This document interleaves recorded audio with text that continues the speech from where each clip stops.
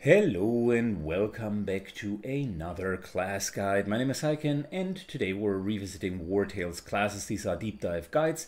I am doing regular guides with precise, on point, no BS, no repetition mode where we get straight to the point. I'm revisiting each of the classes mainly because a lot has changed. Helmets have come out since I released the original class guides. The Pugilist has been released and the fourth class skill has been released, meaning 7th and 5th levels got new class skills, and I got a couple of questions from the original guide. So this is not a replacement of the original guide, this is seemingly just an add-on with alternative builds. The current guide will go through 2 additional builds. Sometimes they are variations of the original build, sometimes they are actually new builds, and we're going to see how they fare. On top of that, I want to add some gameplay footage, so stay tuned to see how the classes are actually playing out. Let's jump right into it. Today we're going to take a look at the Swordsman. This guide is featuring 2 prominent builds of the Swordsman. One is a variation of the tanky build that I had in my guide, which is really more a duelist retaliation attack of opportunity build, which we're going to go through now. And the second one will be an aggression build. Funnily, both of them do have 2-handed weapons, so the Swordsman or fighter is really an interesting character. Let's dive into them and see what we have in store. Starting again with the stat distribution, then walking through the actual equipment and then the skills. Let's start with the stats. Very similar to most of the characters, you want to start with movement. Keep in mind, heavy armor wielders need a little bit more movement, so I upped it at 22 base movement. Then you want to upgrade the willpower as far as possible. In this case, the character has a temporary buff, but he would stick at a solid 16 plus 1, 17 base willpower. So the moment that you reach the 15 threshold, you're fine. Everything else in this case could go into strength with this particular build because you want to deal a lot of damage. Granted, I could have more strength in that particular build, but that's fine. As for the equipment, I decided to yet again use equipment that we are going to be able to craft during the leveling process. It's not overbearing equipment, you can create much better equipment, but I want the build to carry the guide and not the actual equipment. So all of this is self-crafted gear. We do have an Arcadian two-hander, we do have an Arcadian steel breastplate, and we do have an Arcadian steel sallet, as well as a crafted trinket. So it's completely in your capabilities to get the exact same layout. Let's talk through how this build works and how the equipment complements it.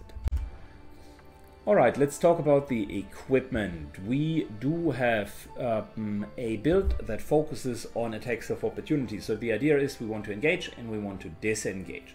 Whilst we're disengaging, there's a 50% chance that we're taking attacks of opportunity, and it is going to become greatly punishing for the enemy over time. It requires sometimes a little bit of luck, but it will be very much worth it. The reason why we can run a two-hander on this build, on this duelist build, is because we've skilled defensively with our armor and with our helmet. So the helmet itself does have the shielding ability on. Keep in mind this is basically still a tank build, so the main idea is we want to tank enemies, hence almost 80% of guard. We're using shielding 4 as the imprint, which allows 4% extra guard for each reinforcement layer, so that's 12% guard with what the armor is giving. And the armor itself has 3 armor slots for guard and armor in it, the colossal reinforced layer of the ox. So we're having 18 plus 12 guard just by having the setup in the helmet and the armor. So that 30% guard allows us then to drop the shield and instead run a two-hander instead of a one-handed weapon. I tested the build with a one-handed weapon and a grappling hook. That also is a way of running it, but the two-handed weapon really deals more damage, and you will see in a second why that is important. As for the oils on the two-handed weapon, we're having putrid oil. Putrid oil applies feather, typically 20% chance to do that. and Feather is a stacking 10% buff that will deal more and more damage. We're using the belt accessory to have a concentration of putrid oil with more chance to apply the effect, which puts another 30% chance on top of it. Which means as time goes by, we're applying Feather stack on top of the enemy. The enemy therefore will take more damage, and every further retaliation attack will deal more and more damage. The second oil that we put onto the weapon is a perforating oil, which allows us to ignore 50% of the guard of the enemy. Since we are not attacking from behind, this build here will need to tank and also deal with quite heavily tanky enemies on the opposing side, so ignoring guard will substantially increase our damage. Let's look at the actual skills. So we're running fighter again. Destabilizing strike will be helpful. You might wonder, why would you put the perforating oil and the destabilization strike on top of each other? Great question. So there are two answers to that. Number one, I don't think that we will only have one opponent that we're working through. So the first one can be destabilized and therefore guard is reduced to 0. Number two, if you do have multiple opponents in the front line, you can, with that setup, destabilize one of them, then disengage, and then engage with another one and continue your barrage on that other character. So if you don't want that setup, I would recommend using another oil. There are plenty. You can use sharpening oil for more critical hit chance, but this is the only kind of duplication on something with this build. We're going to go into Valorous Duel. As a tank build, in that build in particular, you still want to create a lot of Valor. Every time we engage, we create one Valor. That is at least Valor neutral, if not Valor positive with our standard attack. So that will be a great option to just get the Valor up. Then next up, in this particular build, we want to go with counter attack. The first time the unit engages during their turn, they gain riposte. So we engage. We immediately will be able to disengage, get a extra strike in with riposte the first time that we're essentially being hit. And the first time they disengage, we get inspiration, which allows us to double our movement. So we're actually quite mobile for a tank. So these two very staple bases for that retaliatory build. Then we're going into Master Opportunist, where we're increasing our damage by 50% for our attacks of opportunity, and we're reducing the incoming damage by 50% from their attacks of opportunity. That's a variation from the hardcore training that I'm typically running, mainly because we're going to be hit often. 50-50 means that also we're going to be hit, but this here is a flat out 50% reduction whenever we're getting hit, and it is an increase of our damage that we're dealing. We're then going into defensive riposte, where disengaging means 50-50 in attacks of opportunity instead of 100% receiving them. And as a class specialization, I opted for Bulwark, where whenever we're engaging in combat we get deflection, and whenever we're disengaging we're getting fury, so 50% improved damage. So let's sink in of how the build works. So we're engaging, right? As we're engaging, we already have almost 80% damage reduction just flat out from our gear, which means instead of 100 points of damage, we're down to 25 points in that particular case. Since we are engaging, we're getting deflection, so that's another 70% reduction of that. So all of a sudden, we're already down to 5 points of damage. If we're disengaging, there is another 50% reduction for incoming damage. So instead of 5 points, that's only 2.5 points of damage that we're taking. In return, we're getting a lot of Valor. In return, we're getting at least one free riposte attack. And in return, we're getting Fury, so that's 50% increased damage, another 50% increase from attacks of opportunity, and we do have a stacking feather buff on top of that onto the enemy. So this build really is going to dish out quite a bit of damage over time for a tanky build, and we're going to see how it plays out. Alright, let's take a look at our swordsman's build. We're going to tank a little bit. We're fighting against level 14 enemies. These are quite overwhelming foes, and our idea now is to make sure that we can attack and kill most of them in no time. So we're moving in. We don't need a destabilizing strike. Matter of fact, we're moving to here. And we're going to use that nice little AoE attack. Take a look. We already dealt 150 points of damage, applied a feather, and are now going to engage. So against the strong tank, we are engaging. We're getting riposte. Then we're disengaging, striking for another 170, re-engaging for 300, and we could now disengage or finish him off. Finish him. There you go. The disengage dealt 370 points of damage. So we killed one. We are very close to this one. The moment that we're going to engage with him, we're going to get more valor. As you have seen, we were, despite spending quite a bit of valor, we were valor positive the entire time, and we dealt a tremendous amount of damage for a tank. Let's see that again. Next up, we look at the second swordsman build, the Miser, which is yet another damage build. We downgraded to medium armor, and we're going to the direct swords master build. So this is not a tank build, it's more a bruiser build. We're still rocking around 30 to 35 guard. You can increase that if you want with using double guard within position oil.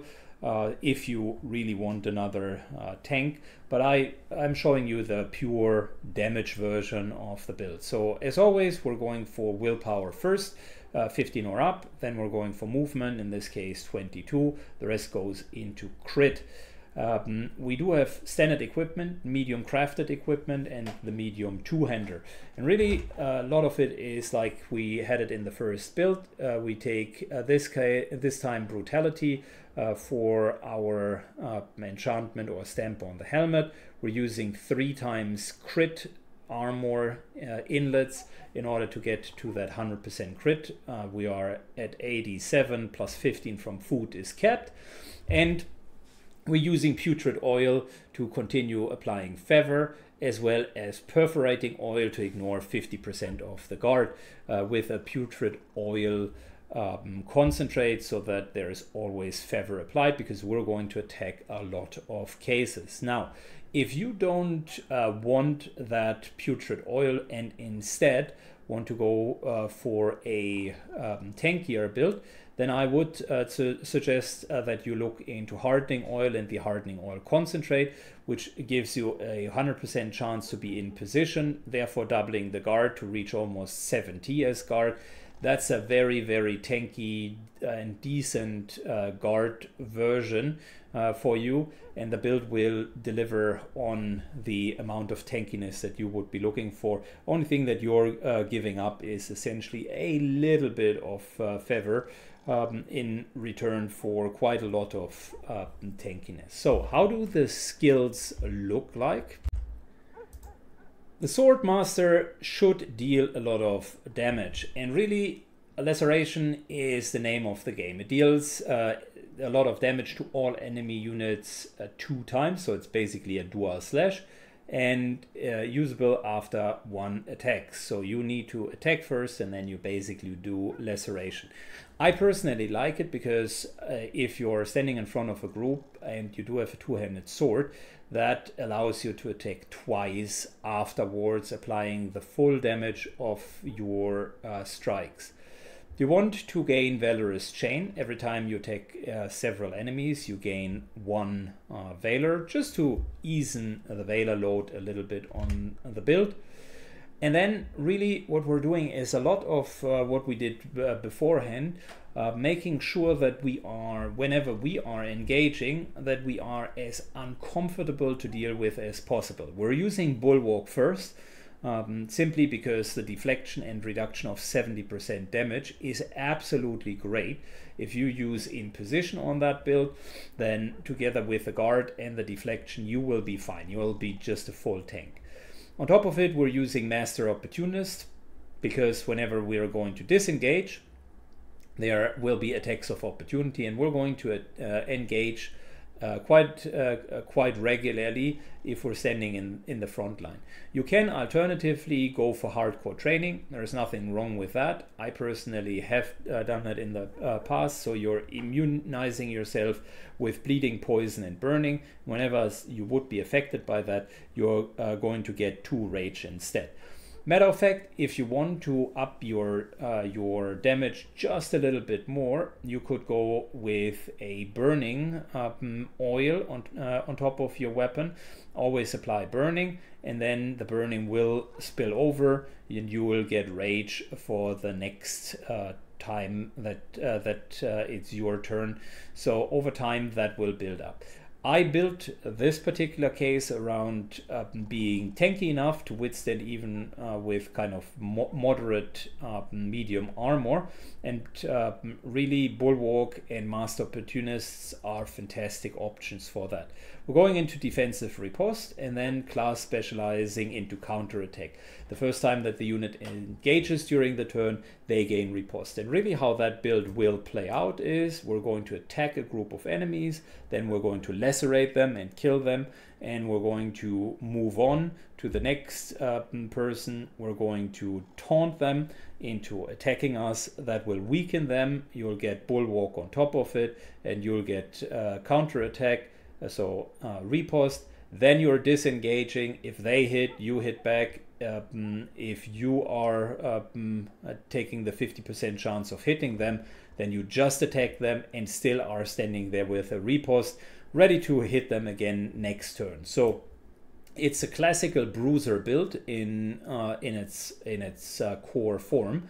And with laceration in itself, the core of the build is super strong. If you're ever, however, running out of Valor, then the core mechanics that I propose down here, which is hitting multiple enemies, grants you Valor.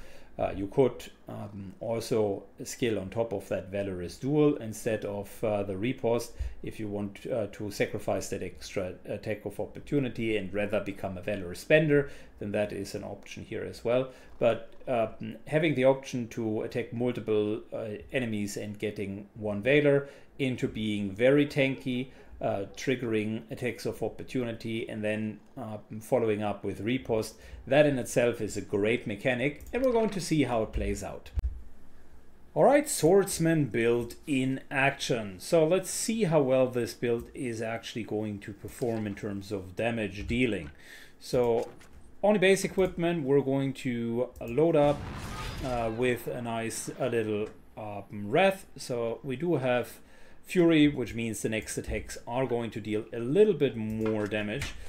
I will say that in advance to not inflate the numbers. And we're going to see straight off from the bat 450 points of damage, and then followed up by 370, and there would be a second one with 370. So let me just point out laceration is dealing a lot of damage. The build itself is also allowing you to still tank quite well, as you can simply get the enemy adjacent to you and then use the attacks of opportunity. But you cannot engage as often as you would with a standard retaliation build. So all around kind of a balanced build with a lot of upside potential. In the right positions, you can deal a lot of damage with laceration. It's certainly worth its money when you do have a situation where you can hit 2 or 3 people, and it is almost valor point neutral. If you cleave and then lacerate, then both of that together is 2 valor points, and that's exactly how much you spent on laceration to begin with. So good build overall. Alright, we're done with the build guide and deep dive into the specific class. I hope you enjoyed it. If you like guides, I do have plenty of them for Wartales. If you enjoyed what you've seen and took value out of it, I would appreciate if you leave a like and a comment down below. That always helps to propel the videos and helps the channel, and it's a little bit of given back. Thanks for watching, see you on the next guide, and have a great day. Bye bye!